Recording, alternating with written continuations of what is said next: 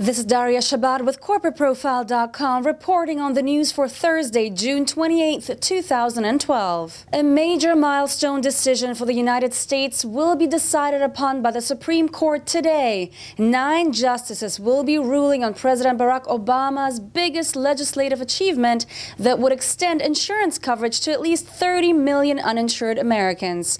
This would be the biggest overhaul of the nation's healthcare system since Medicare and Medicaid were enacted in 1965. It is no secret that the U.S. healthcare system is in deep trouble as the United States spends more on healthcare than any other nation. But out of roughly 310 million Americans, 50 million have no insurance at all.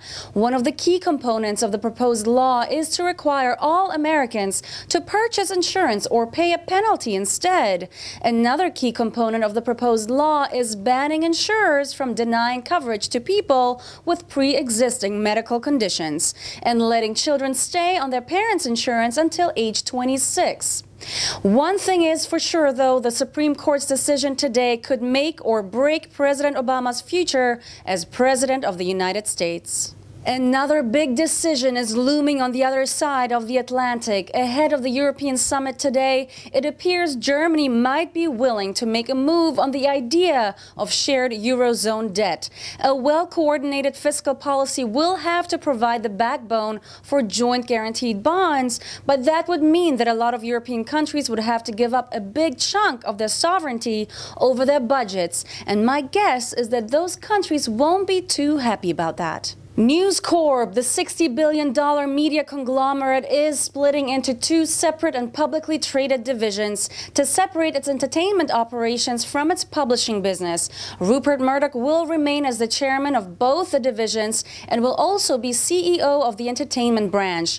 News Corp shares went up 11% on this announcement as investors were thrilled that the company's less profitable publishing endeavor will be separated from the good stuff. UK's second biggest bank by assets, Barclays Bank, has been a bad boy, a very bad boy, roughing up the markets with some good old interest rate manipulations, and was kindly asked to pay a record fine of $451 million.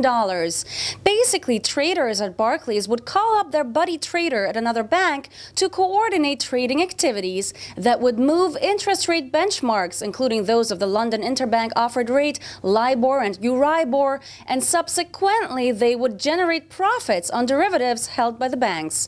Criminal investigations are underway and Barclays shares already dropped 18%. Well, as of yesterday, 1/2 of my prediction has come true. Spain is through to the final in the Eurocup, and today we will find out who its counterpart will be. My guess is that Germany will knock the Italians out of the park with a 2-1 score, if not more, for Germany. Have a great day, everyone. I'm Daria Shabbat with CorporateProfile.com reporting directly from Wall Street. Thank you for watching, and please tune in again for more hot financial and world news.